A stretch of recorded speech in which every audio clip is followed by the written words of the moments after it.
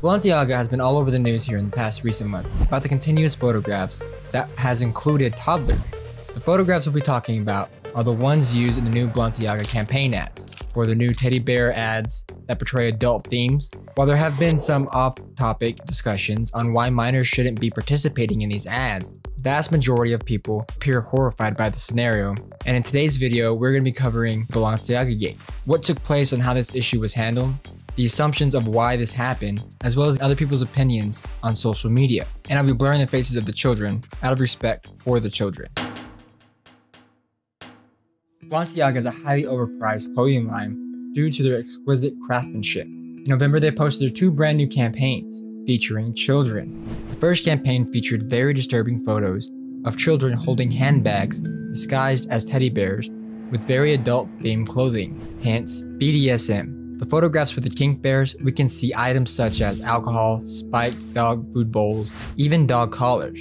From what it looks like, one of them is taken in a child's bedroom. We can all agree that children should have been featured in these photos, featuring the choice items that are presented inside of them. As we've seen in the past year with TikTok and the problematic issues on social media, with adults turning seamlessly innocent photos and videos into something perverted, the judgment call on these photographs should have been a no-brainer.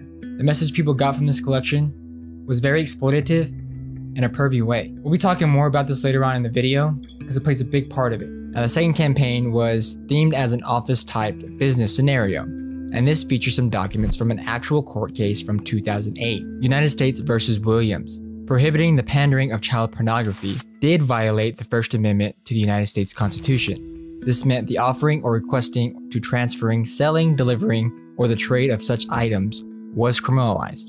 To top this off, in the background of one of the photos, you can see a stack of books with the title celebrating Bulgarian painter Michael Bormans. If you don't know who that is, he's a painter who features paintings with disturbing imagery of children that have been described as toddlers engaged in playful but mysterious acts with sinister overtones and insinuations of violence. Now, the photographer who took the photos featuring the kids in the campaign was Gabriel Gambit, and he said he had no part in the setup or theme of the campaign. He was only there to take the photos in his own style.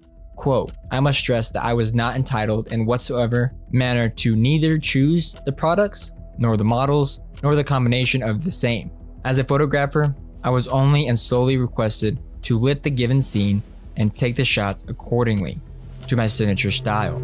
Going on, he says that the photos that he took weren't that bad, not as bad as what people could find on the internet if you're into that kind of stuff. Knowing that this is inappropriate from a moral standpoint, the photograph shouldn't have been taken by anyone, and the job should have been turned down. When it comes to the second campaign, people assume that Gabriel was the one that took those photos too, but they weren't. They were taken by a third-party production firm called North 6 and set designer Nicholas Desjardins. We'll get to their statement in a bit, but I want to talk about Balenciaga's statement. Their statement is very important to North 6 and Desjardins. "We sincerely apologize for any offense our holiday campaign may have caused. Our plush bear bags should not have been featured with children in the campaign. We have immediately removed the campaign from all platforms." With a follow-up statement, "We apologize for displaying unsettling documents in our campaign. We take this matter very seriously and are taking legal action against the parties responsible for creating the set and including unapproved items for our Spring 23 campaign photo shoot. We strongly condemn abuse of children in any form. We stand for children's safety and well-being." Following that statement, Balenciaga filed a $25 million lawsuit against North 6 and Desjardins. Now, the representative of North 6 and Desjardins did come out and confirm that they did take those photographs, but the documents were provided by a third party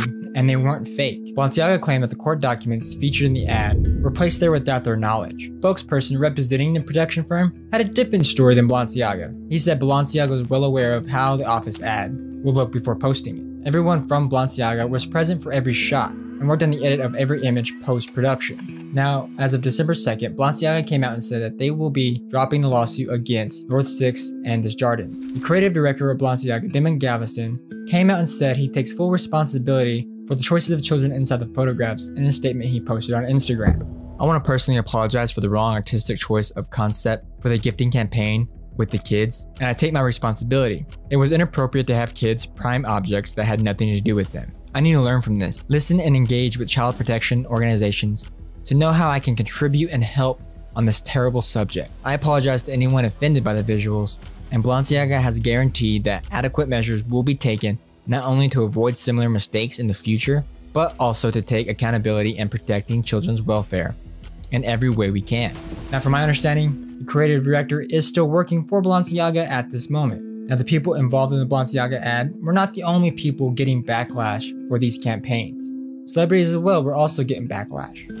Celebrities with ties to the brand have been silent, including Nicole Kidman, Dua Lipa, and Salma Hayek, who is married to the billionaire CEO of the fashion brand's parent company. Celebrities are one of the first people to come out to social media and point out problematic issues and take part in cancel culture, denouncing the people involved. As the issue got bigger and bigger, Kim Kardashian finally came out with her statement on Twitter.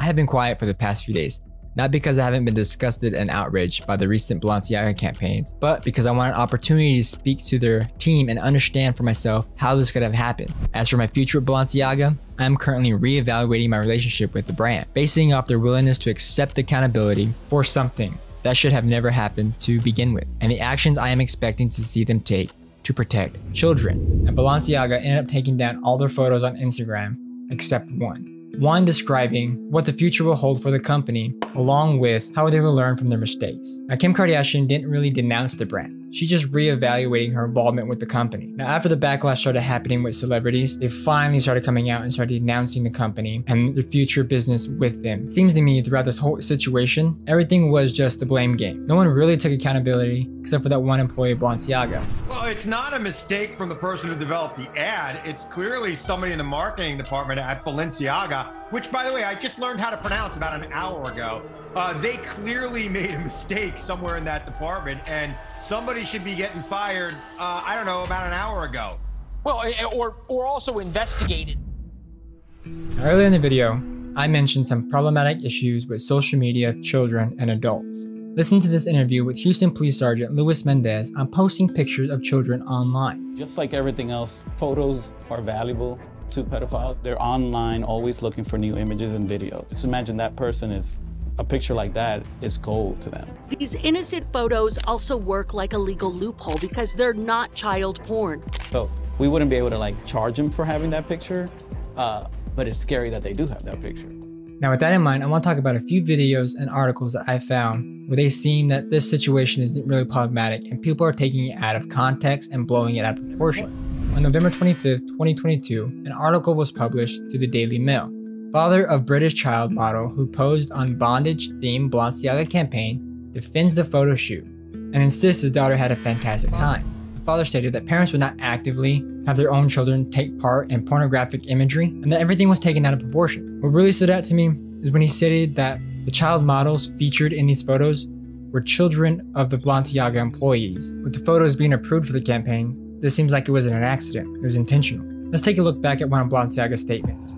Our plush bear should not have been featured with children in this campaign. We have removed the campaign from all platforms. But yet the father of one of the minors said that it was approved by Balenciaga themselves. Now, if you've been following some of the story on TikTok, some videos would have been showing up on your For You page. TikToker Riversun Valley posted a video claiming how the ads cause no harm or danger to any children of any kind, and that there are only 2 models. Now, if she did some more research before talking about the situation, she would see that there are more minors involved than just those 2. I keep deleting comments like this, but I'm gonna go ahead and reply, especially since this person keeps coming around to barf their stupidity on my posts. You are not trying to protect children. That Balenciaga ad causes 0 danger to 0 children. There are 2 children models used in a photo set, surrounded by inanimate objects that are doing nothing to them. And one of the big problems is that it's exploiting children in photographs with items that don't pertain to children. And the ad's not even advertising to children, it's advertising to adults. Now, another video, she talks about how leather play and BDSM and sex is all healthy. I finally looked up the Balenciaga stuff and y'all are stupid. Like, so stupid, who cares?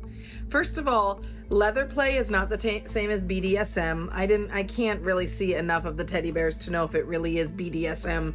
But even if it is, who cares? Like, sex is normal. We all got here from sex.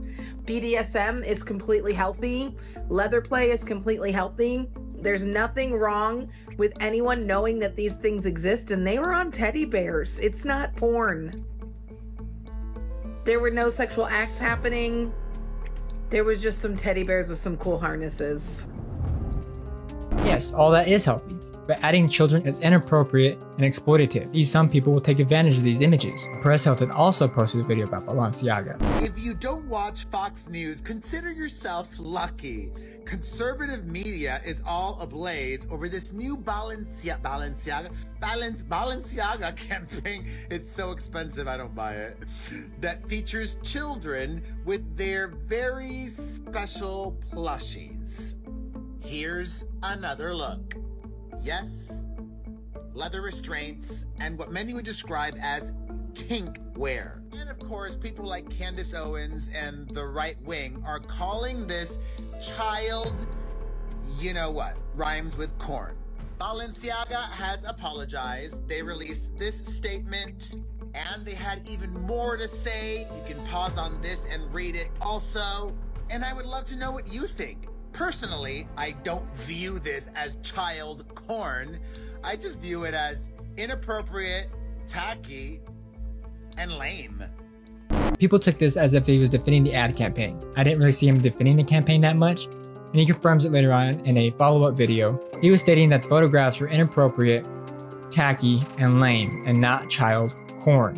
What I found very inappropriate about his video is how he politicized the whole situation. When it comes to children's safety, we're all on the same side. It doesn't matter if you're red, blue, or neutral. Child safety comes first.